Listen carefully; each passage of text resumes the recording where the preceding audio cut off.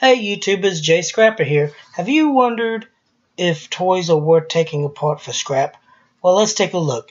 Now this will not include big electronic toys like motor toy cars.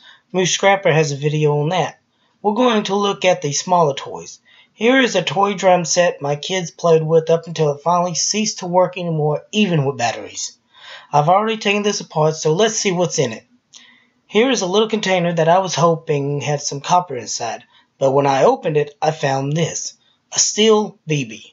Here are the other things that I found in the toy. I found some insulated wires, a speaker, a tiny bit of aluminum, and of course more light iron. Put this all together with the prices at my scrapyard didn't even come out to $1. So if you're just bored and have nothing else to scrap, then this is the thing to occupy your mind.